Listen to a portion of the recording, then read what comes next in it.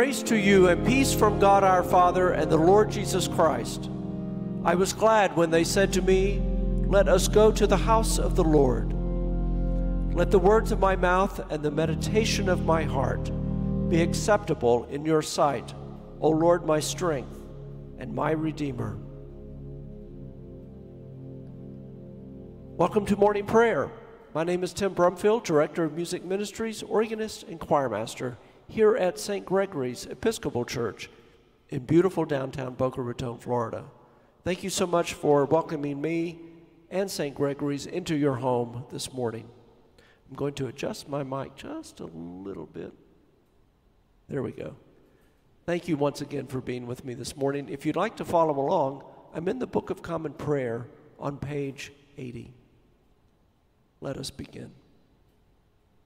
Lord, open our lips, and our mouth shall proclaim your praise. Glory to the Father, and to the Son, and to the Holy Spirit, as it was in the beginning, is now, and will be forever. Amen. Alleluia.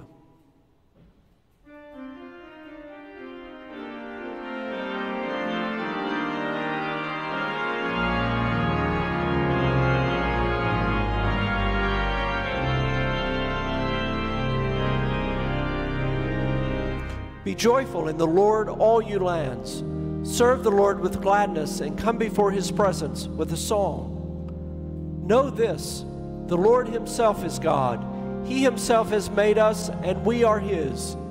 We are his people and the sheep of his pasture. Enter his gates with thanksgiving. Go into his courts with praise. Give thanks to him and call upon his name. For the Lord is good. His mercy is everlasting, and his faithfulness endures from age to age. Our psalm this morning is Psalm 47. It's found in the Book of Common Prayer on page 650.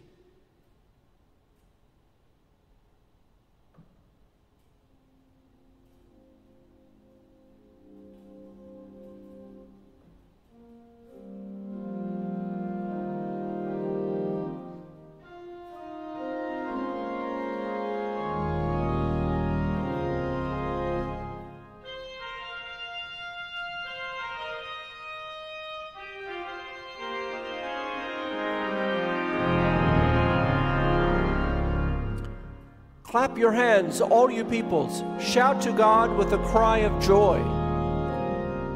For the Lord Most High is to be feared. He is the great King over all the earth. He subdues the people under us and the nations under our feet. He chooses our inheritance for us, the pride of Jacob whom he loves.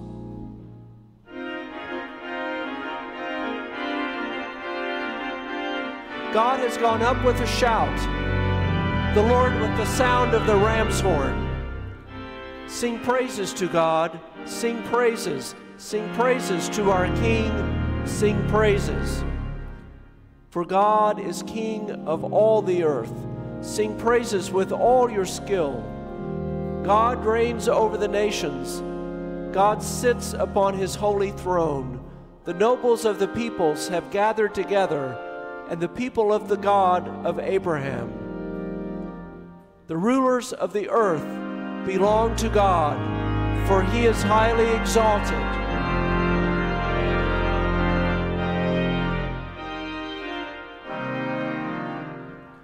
Glory to the Father, and to the Son, and to the Holy Spirit, as it was in the beginning, is now, and will be forever. Amen.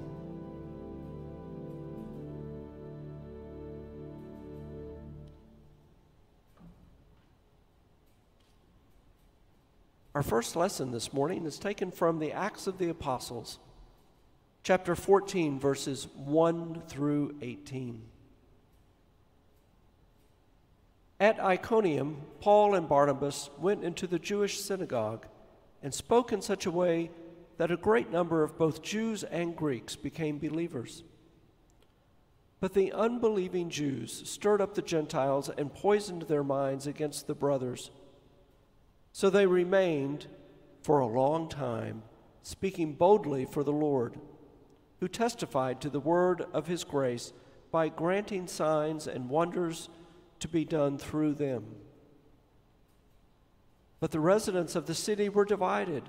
Some sided with the Jews, and some with the apostles. And when an attempt was made by both Gentiles and Jews with their rulers to mistreat them and to stone them, the apostles learned of it and fled to Lystra and Derbe, cities of Lycaonia, and to the surrounding country. And there they continued proclaiming the good news. In Lystra there was a man sitting who could not use his feet and had never walked, for he had been crippled from birth. When he listened to Paul as he was speaking, Paul looked at him intently, and seeing that he had faith to be healed, said in a loud voice, "Stand upright on your feet." And the man sprang up and began to walk. When the crowd saw what Paul had done, they shouted in Lycaonian language, "The gods have come down to us in human form." Barnabas they called Zeus, and Paul they called Hermes, because he was the chief speaker. The priest of Zeus, whose temple was just outside the city, brought oxen and garlands to the gates. He and the crowds wanted to offer sacrifice.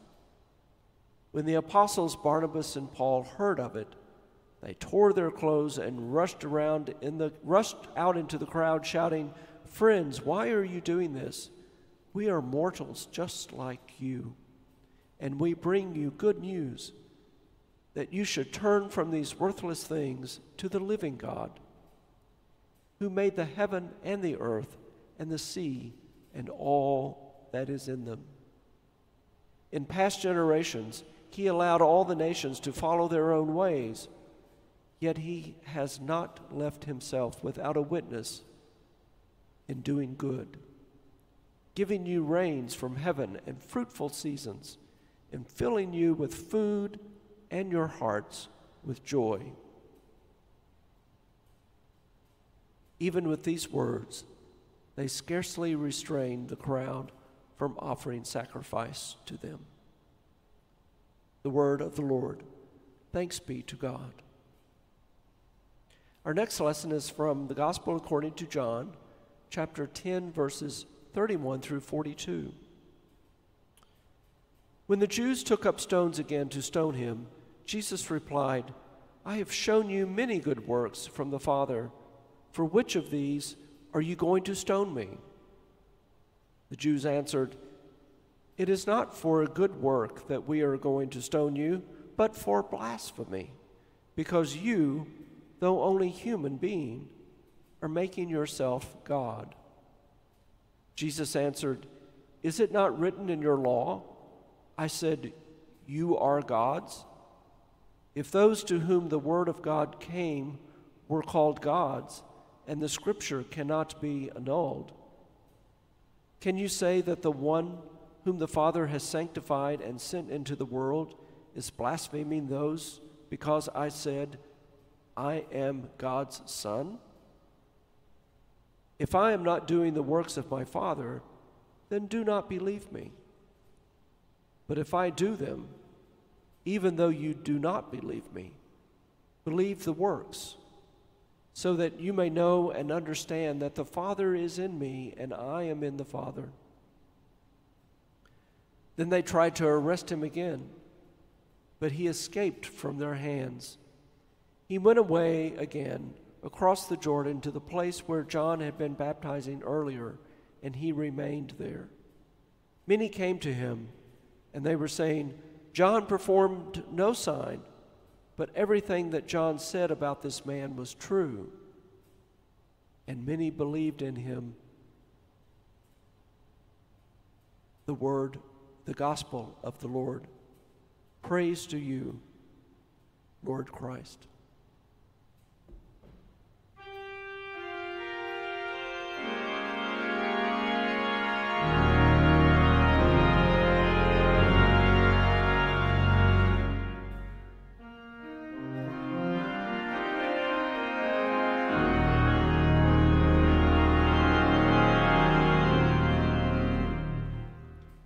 Surely it is God who saves me. I will trust in him and not be afraid. For the Lord is my stronghold and my sure defense, and he will be my Savior. Therefore you shall draw water with rejoicing from the springs of salvation. And on that day you shall say, give thanks to the Lord and call upon his name. Make his deeds known among the peoples. See that they remember that his name is exalted. Sing the praises of the Lord, for he has done great things. And this is known in all the world. Cry aloud, inhabitants of Zion, ring out your joy, for the great one in the midst of you is the Holy One of Israel. Glory to the Father, and to the Son, and to the Holy Spirit, as it was in the beginning, is now, and will be forever. Amen. We now meditate on the Apostles' Creed.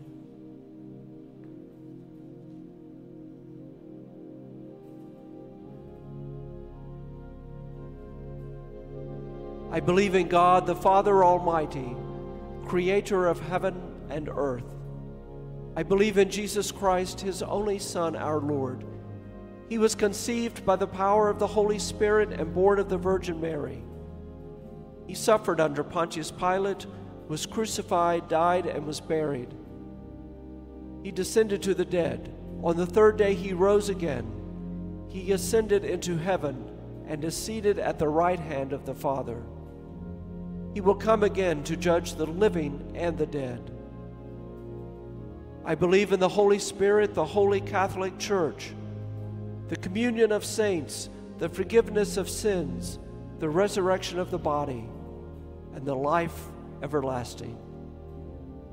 Amen. The Lord be with you. Let us pray.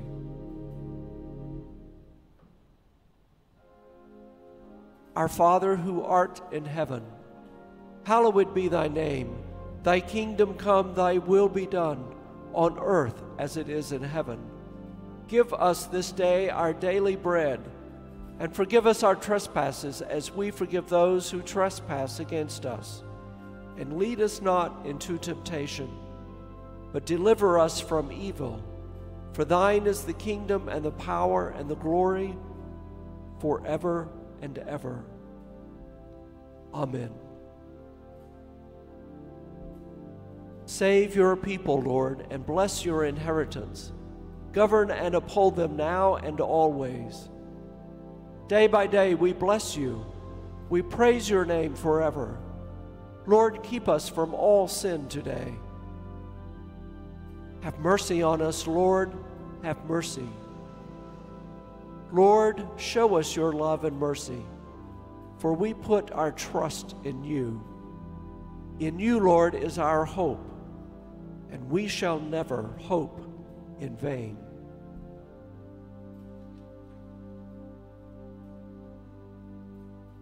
Lord God, Almighty and everlasting Father, you have brought us in safety to this new day. Preserve us with your mighty power, that we may not fall into sin, nor be overcome by adversity. And in all we do, direct us to the fulfilling of your purpose, through Jesus Christ our Lord. Amen.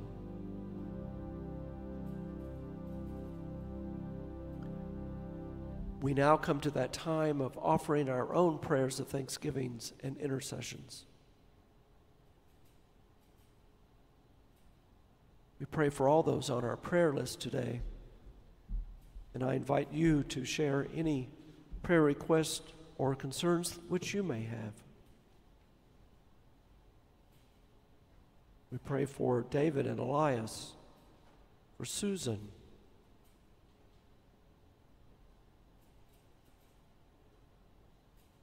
for Melissa,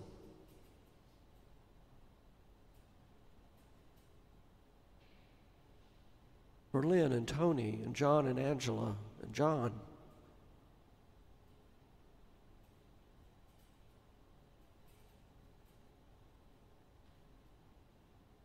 for for Tim and Alv, and for Don and Joanne, for all those who may be in a nursing home, rehab center, for those in the hospital, for those who may be undergoing a medical procedure of some kind, for those undergoing cancer treatment,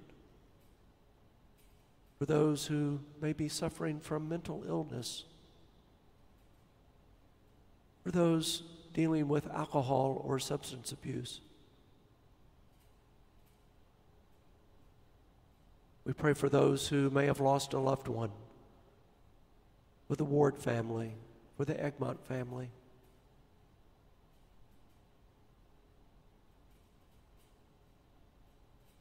We pray for peace on earth, for an end to wars around the world, between Israel and Palestine, between Russia and Ukraine, in Haiti. And we pray for all those in harm's way.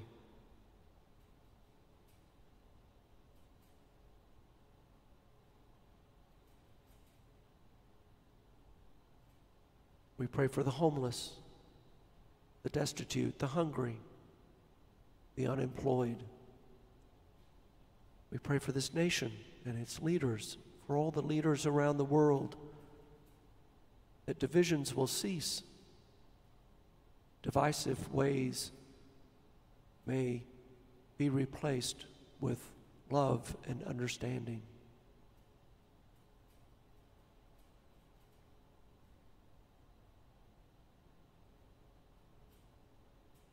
We pray for this church and its many ministries, for Father Sherman and his family, and for our entire staff. May St. Gregory's continue to be a beacon of light and hope here in South Florida and throughout the world. We ask blessings for those who are returning back to school, for the teachers and students and parents. And we rejoice today with all those who are celebrating birthdays or some other milestone in their life.